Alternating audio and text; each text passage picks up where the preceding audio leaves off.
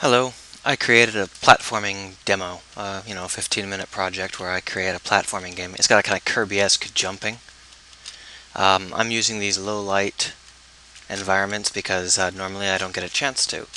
Normally the light, there's no lighting in the engines I normally use.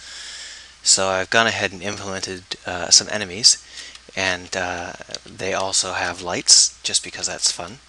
Although there's no such thing as health or damage yet, that will come later.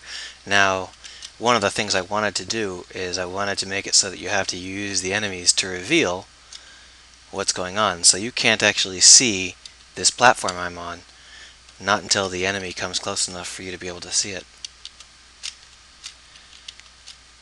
Um, this was really easy to put together, but I did have to create my own character controller.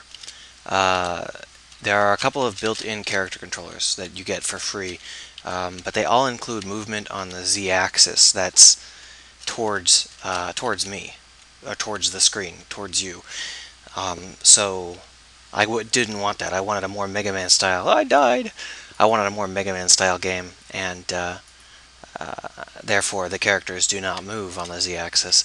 But I had to build my own character movement system, and that was a little bit of an adventure. There are some weirdities, um, but once you get used to them, it works out pretty well, I think.